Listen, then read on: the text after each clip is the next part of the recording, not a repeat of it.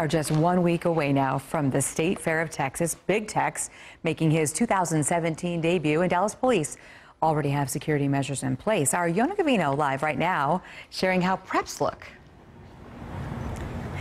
Here in the Midway, you can see that tents and booths, rides are already being set up, but we also got a chance to meet a bunch of folks who are out here to take a picture with their favorite Texas mascot.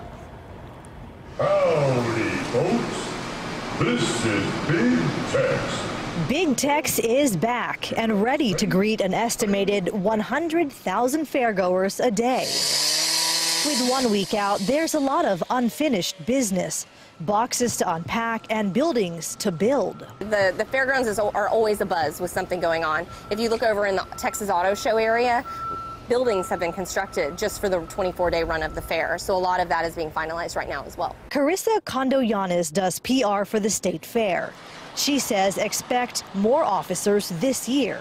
She couldn't reveal the number, but tells me additional off-duty cops have been hired. The State Fair expects to pay $1 million for security and traffic control. I'm super excited. I'm ready.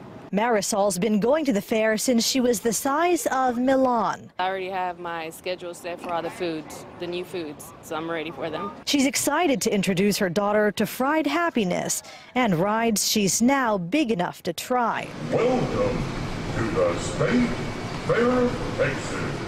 With a 95-gallon hat and a boot size, a whopping size 96, it's hard to stack up to Big Tex. But he hopes you get a Texas Strong button to match his. We do fundraisers throughout the year. This one will raise money for Harvey relief efforts. We printed 100,000 of them, and our hope is to sell out. We had 2.4 million people come to the fair last year, so we felt that 100,000 was attainable. And let me show you one more look at the button. It costs just $2, and you can get one anywhere here at the fairgrounds where they sell Big Tex merchandise.